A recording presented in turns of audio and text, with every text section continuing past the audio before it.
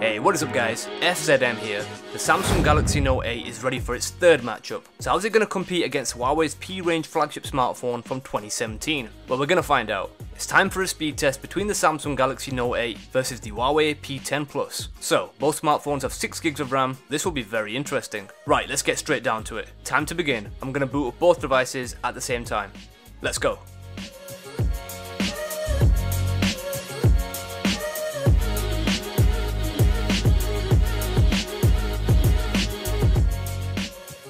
Ooh, wow, a near identical boot up time. Very interesting. I'll let you guys be the judge of that one. And it goes without saying, extremely quick boot up times on both the Note 8 and P10 Plus. Nice. Next up, let's check out the speed of the apps. Let's go. Okay, let's begin with the first app, Play Store. And we'll give that to the Note 8. Okay, let's go to YouTube. And again, the Note 8 takes that one. Instagram. So the main feed came up a bit quicker on the Note 8, and they both refreshed about the same time, and that's a powerful quote, very nice. Okay, next up, let's go to the camera. About the same, possibly the P10 Plus came out a little bit quicker, I'll let you guys decide. Okay, let's continue to the first game, let's go to Temple Run 2. And they're loading about the same time. Looks to me as though the Note 8 could just be a fraction ahead, I believe it is, and yeah, so nothing in it on the first game. So let's just keep the app in memory and go on to Subway Surf. And with this app we can see the Note 8 coming out quicker. And tap to play, and yeah, a lot quicker for the Note 8 on Subway Surfers. Okay, let's continue. Angry Birds 2. Looks like the Note 8 again is edging out in front, logging in a bit quicker, and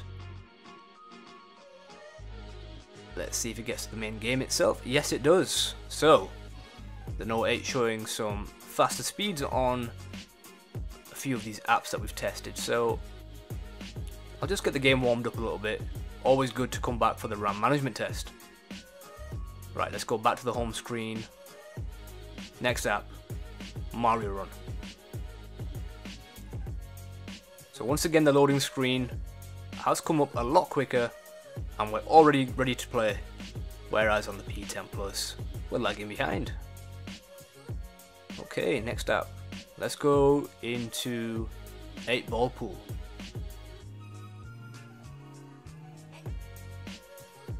And the Note 8 once again. Next app, let's go into Asphalt 8. So the main screen just came up a little bit quicker on the P10 Plus, but who can load up the main game? The Note 8 can. Okay, so not much between them on that app in particular. Right, let's move off Asphalt 8 and go into the next app, which is Mixer. And we can see the elements being loaded up a little bit faster on the P10 Plus, but then again the Note 8 just caught up, so I'll let you guys decide. We'll go into Twitch. A little bit quicker on the P10 Plus. Okay, let's go into Netflix. Both loading and exactly the same. Okay, next up is Shazam.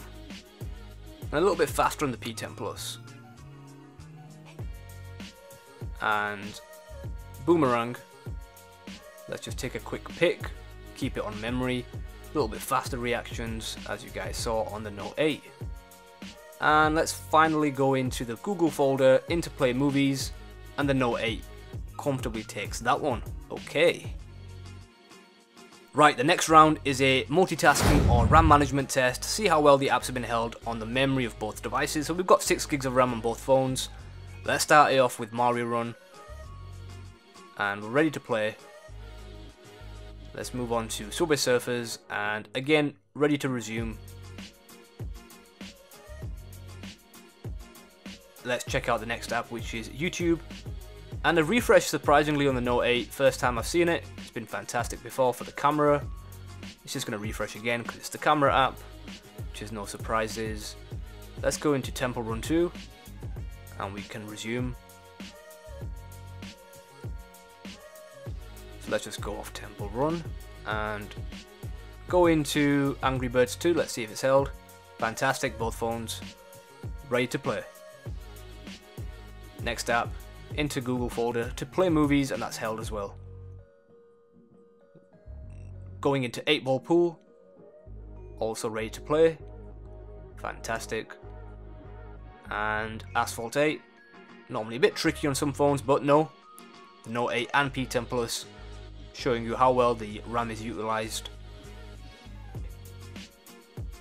Let's move off Asphalt 8 again and go into Mixer.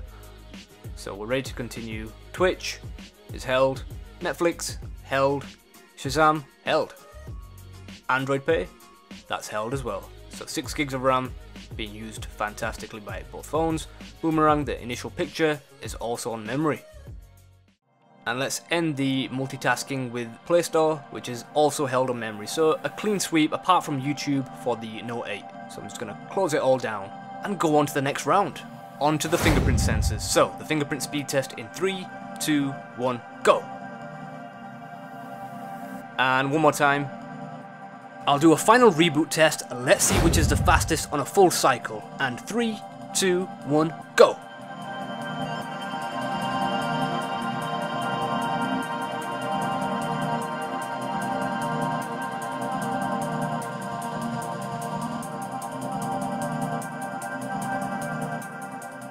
So let me hear your thoughts on this matchup, Huawei versus Samsung once again. I feel the rivalry is going to intensify over the course of the year since both manufacturers are going to take it to the next level. We've got the Galaxy S9 around the corner and the next generation P range from Huawei. What a year it's going to be. So whose team are you on? Team Samsung or Team Huawei? So that rounds up this speed test, but there's many more on the way because I'll be doing my best to upload on a regular basis from now on, so expect to see plenty more performance tests. It's going to be damn good. I hope to see you all there. This community and channel is growing, so let's keep it going. Smash that thumbs up button if you enjoyed this video, hit that subscribe button if you're new to the channel, and as always guys, hit the bell icon so you never miss an upload, and I'll catch you guys all on the next one.